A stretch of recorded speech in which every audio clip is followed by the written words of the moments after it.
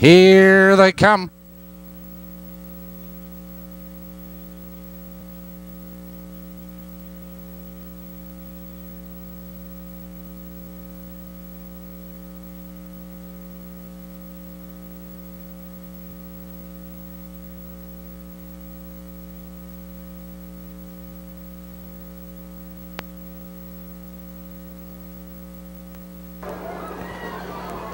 They're all fun trotting. There goes Oakmont between horses, going for the leader. Rock Creek moving right with them.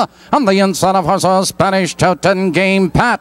Into the turn they trot, and Oakmont now takes command, but here comes Game Pat with a rush. Charging second down the outside as they race for the quarter. It's Game Pat from the outside to take command. It's Oakmont in second by 2 lengths. Spanish Tote third a length. It's Rock Creek to the outside, followed now by Heather R. It's Chuck Stank. It's MD Limit Texan trailing the field. Denny 2 zip 28-3 the first quarter, and Game Pat maintains the lead now by 2.5 lengths. It's Oakmont in second. On the outside, it's Rock Creek parked in third. On the inside, it's Spanish Tote and Heather R. Positions unchanged as they approach the half. Your leader is Game Pat, 2 lengths. It's Oakmont in second, but here comes Rock Creek now driving into second down the outside. The field's moving by the half. 59-1 into the clubhouse turn. It's Game Pat with the lead. On the outside, it's Rock Creek challenging second. It's Oakmont right there in third. On the outside, it's Heather R. with cover,